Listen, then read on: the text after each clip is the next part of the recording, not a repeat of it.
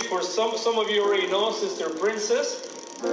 Sister Princess, was living in sin, and she'll tell you the story about how she was living in sin, and then how God just touched her life, and now she has given fully her life to Jesus. Hallelujah. Amen. Just a couple of weeks ago, she will, if you were to ask her, do you know for sure if you died today, you'll go to heaven, she will say no. All right?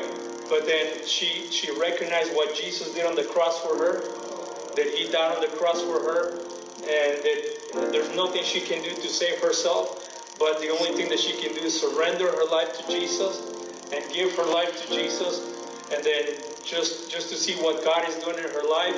You should have seen her when she first came in. I mean, depressed, going through a lot of things. She'll share with you all the things that she was going through. And now, she comes and she has joy in her heart, smile on her face, and just to see a different person. And that's what God does. That's what Sister Sharita was talking about. That when God touches you, you're no longer the same. And so we give God the glory. And of course, that doesn't mean that everything is just pink roses and nice and beautiful. We still have to battle. We still have to go through the cares of this world and fight against the devil. And we still have troubles and tribulations in our lives. We all could attest to that. We all have battles that we're fighting every day. But now it's different. Now because we got Jesus. Now we have victory over those battles.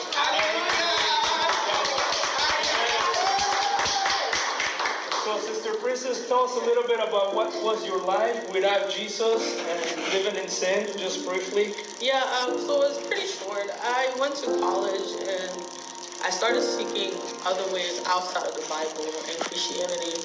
I was kind of lost, and I was like that for 4 or 5 years. And I know my mom kept pushing me to go back to Christ, to go back to Jesus Christ, and I was just not listening. And I saw my life going down, down, and down. I was living in sin. It was just really, really bad. A lot of depression, panic attacks. And just a few weeks ago, I started coming back and listening to her and coming to church. And I saw how the pastor was really in on me, and he really wanted me to do better. And I started giving my life back to Jesus, and I just saw the changes in my life. So, yeah. Hallelujah.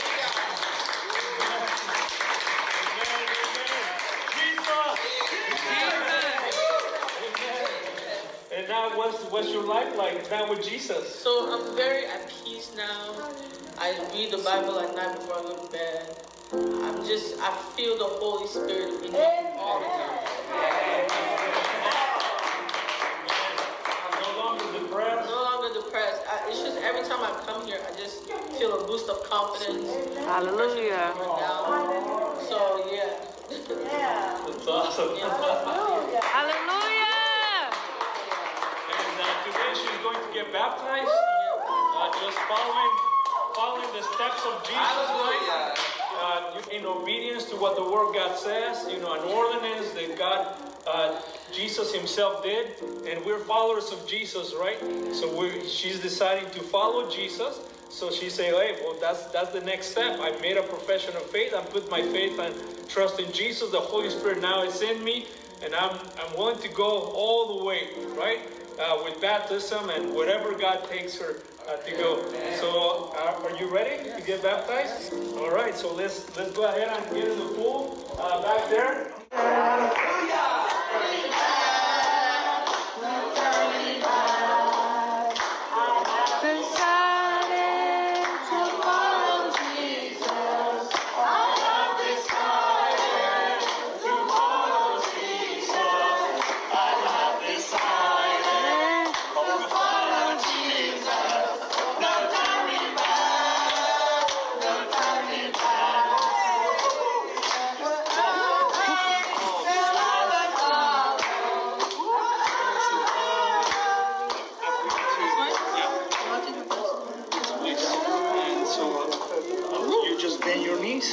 And then I'll push you back, okay?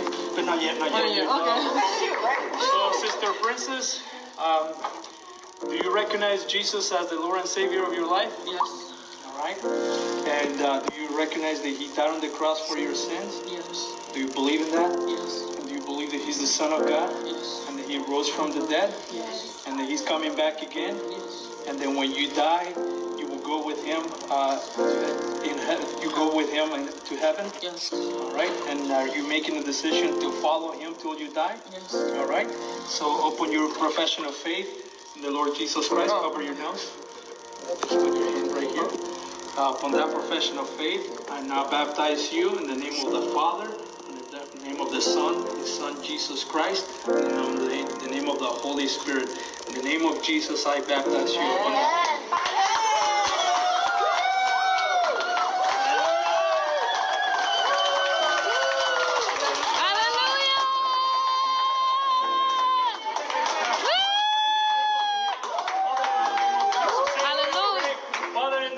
Jesus, thank you, Lord thank you Jesus. for Princess, Lord. Thank you for what you're doing in her life. We just give you all the honor and glory, Father. Fill her with more of your Holy Spirit. Saturate her with more of you, Father, in the name of Jesus. We just thank you, Lord, for what you're doing in her life. In Jesus' mighty name. Go ahead and start praising Jesus with your own voice. Lord Jesus, I pray that you keep me in the straight path. That you continue to bless me and my family.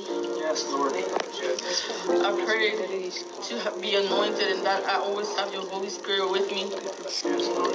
That everybody that I touch is anointed as well. Yes, Lord. I pray that you bless my parents when they're working hard for us.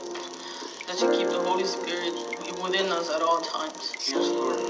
Father, I know that you will use this daughter of yours for your honor and your glory. And we just thank you, Father, for greater things are yet to come in her life, Lord. We give you all the honor and glory. Thank you, Father, for bringing her here to this body. And Father, I know that now she is part of the family of Jesus. And we just thank you, Father, that she has a big family in Christ Jesus. And Father, we just know that we are going to care for her. We're going to love her. And she's going to also love you and others as yourself. Thank you, Father, for the way you're going to use her to preach the gospel and to make disciples. And thank you that you're going to use her to fulfill the assignment that you have in her life. In the mighty name of Jesus, we thank you, Lord. We glorify you. We just pray for the fire of the Holy Spirit to just dwell in her in greater ways. In Jesus' mighty name, we praise you and we glorify you. Amen. Amen.